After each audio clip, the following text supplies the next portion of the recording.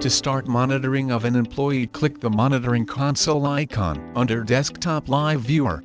Input login name, password, and IP address of respective server. Now all the desktop under your monitoring are presented in various tabs. You can click on any tab and directly see what is going on their screens at the current moment.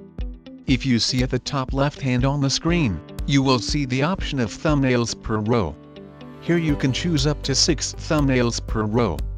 The changes will become live after you log into the viewer next time.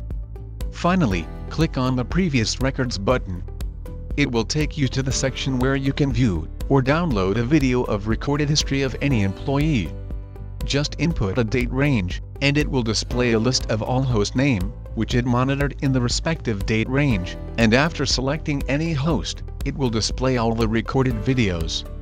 Here you can download as well as see the recorded videos. After clicking the download button, you can browse a location to save the video. The download will start. Meanwhile, you can view the previous activities of employee in the video. The video will be downloaded in AVI format. After completing the download, you can choose to click the Show in Folder option and see the location of saved video. Thanks for watching the video.